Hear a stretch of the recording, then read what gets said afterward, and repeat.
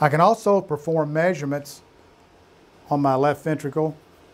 And you see I have the image acquired here of the transgastric view. And as the loop runs, I have the ability to watch the end diastole as well as end of systole and do the calculations. I'll go down here and pause. And once I pause, I can then come up here onto the guide bar and then slowly go through the run to where I can actually see the best area of diastole and the best area of systole.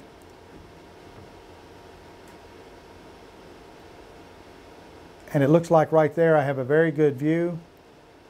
Let me move that back just a bit. Now I have a very good view of the heart in diastole. The chamber is full and I can perform the measurement. To do that, I'll bring the cursor down here and go to measure.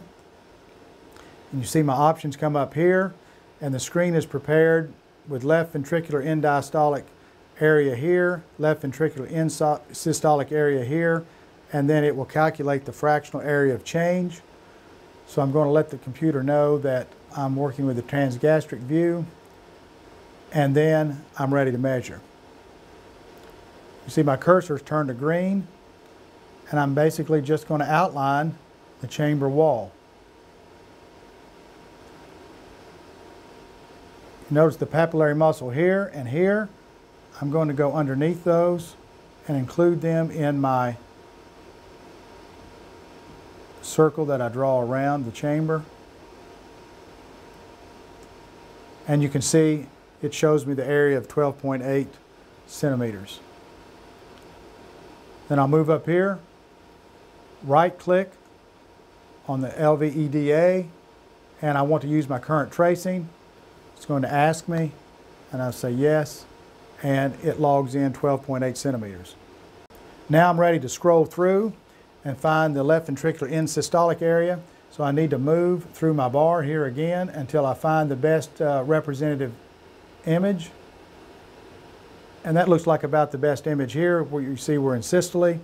Again, I'm going to go back now and start my measurement. And again, I click on the edge of the chamber, follow this around.